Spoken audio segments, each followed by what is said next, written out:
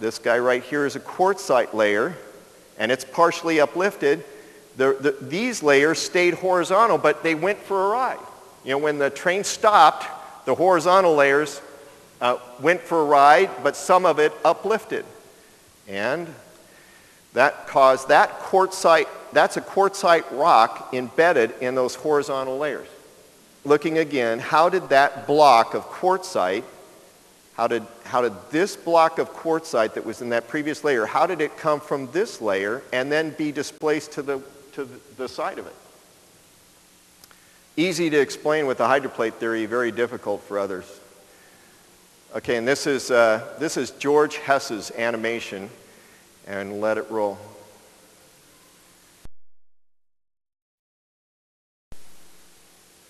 And that's why we're living in a very seismic area. When we crashed up and over the Pacific Ridge, there's imbalances that are still there. There's trapped water underneath our mountains. There's trapped magma underneath our mountains.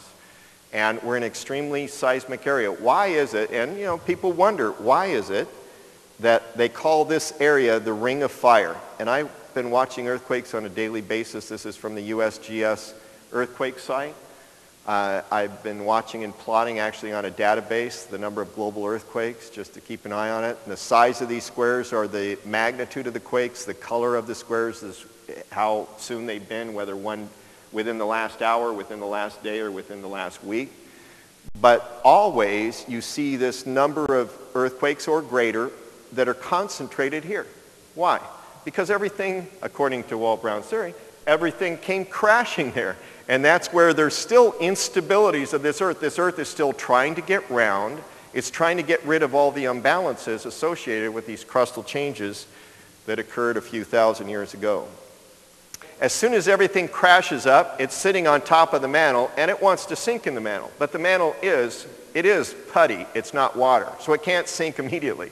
And so over the years, it's been sinking down, and we know, people wonder, how did animals get from this island? How did the Galapagos Island finches get stranded there? How did animals get from one continent to another? Because they were all connected. This is immediately after the flood. This is probably what the Earth looked like. And because there's shallow areas, and everything you can tell is connected, it would have been easy for people and animals to get from one place to the other. Over the years, the mountains sank down into the mantle, causing this effect to occur as you watch.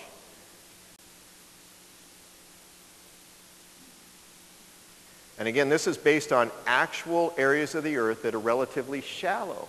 We can't appreciate it because we just see ocean. You don't see the shallow areas. And so now we're in this condition where, you know, we're separated by a large amount of ocean waters, and so that also would have occurred had this been the way we got to where we are today. As the waters ran off, any place that would have been this huge basin with earthen dams would have created a huge lake. You know, as the waters ran off, if there was a dam, it would create a huge lake. Dr. Brown spent a year in the area of the Grand Canyon. He found evidence going through the deserts of Utah, Arizona, Colorado, and New Mexico. He saw evidence of water all at the same elevation everywhere along there. And then theorized, at one time there used to be a lake, and he named it Grand Lake, and now this is very, popularized by other Christian organizations, but they never say that Walt Brown did the research, and it's for reasons I am baffled by. But then if this dam broke right here, what would you have created? You would have created that. And not by that little old Colorado River running for millions and millions of years through all these layers. You would have had one mother of a flood as the dam broke and the billions of gallons of water washed from the Grand Lake through this gorge of freshly laid down sedimentary rock, creating the Grand Canyon. There's a law of physics that any spinning sphere wants to spin where the greatest mass is at the equator. So when this crustal change was happening on the Earth, all of a sudden it was spinning before the flood. It was spinning in an orientation that had the greatest mass at the center of the Earth, or at the equator. Because the crust went on a big ride, then the upheaving mountain ranges, every mountain range that popped up is now wanting to get to the equator. So the mountain ranges in the southern hemisphere, they're wanting to move the Earth up north. The mountain ranges in the northern hemisphere, they want to move the Earth south.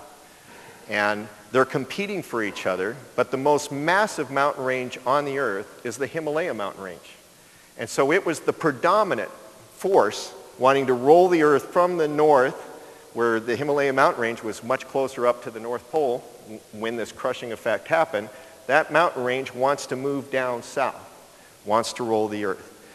So that means that here's now, because of the equator of this shotgun shot, that white dot is where this ball wants to be, the North Pole. So I can spin this ball in any orientation, and this ball will want to make that white dot the North Pole. Now it still spins with the axis in the exact same place, but the ball is actually rolling on the ice, and it's going to ultimately roll to the point where that white dot is again the North Pole. Either that or physics is changing.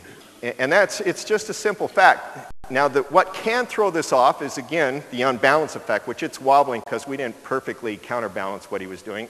But the Earth wants to do this too, by the way. It wants to wobble because of our imbalances. It ultimately gets down to the point where all those forces work together, and we will see that that thing goes to the North Pole. And while it's doing that, I wanted to also say, as the Earth is bulged because of the centrifugal force, people on the equator are traveling 1,000 miles an hour. And there's a centrifugal force associated with that, because it's 24,000 miles circumference, goes once in 24 hours, so it's 1,000 miles an hour. So if the Earth is going to roll as a result of what we've been talking about and the crustal changes, if it's going to roll, then the bulge is like this, it's rolling. Well, the bulge doesn't want to be where it was. The bulge wants to be at the new equator. But the Earth doesn't want that bulge to go to someplace else, because something's going to have to rip to make it happen. Does everybody see that? The bulge is going to have to do something to the Earth to grow to that new place. And Dr. Brown theorizes that 90 East Ridge is where, when the Earth rolled, that 90 East Ridge is the scar on this planet of where that bulge grew from where it was to where it is today. Because it had to rip the Earth to get to where it is today. Now, I knew this before the Sumatra quake. Saturday night, when the Sumatra quake happened at the end of 2004, it was a Saturday night, I remember, because the last thing I did after getting ready for the Sunday service is I checked my earthquake map, and I go, whoa, there was a major earthquake, which in all the years I'd been watching earthquakes had never happened at the very northern tip of the 90 East Ridge. And I even wrote a letter to Walt Brown saying, Walt, look, the north end of the 90 East Ridge just had a massive earthquake. Why did that earthquake happen? Because the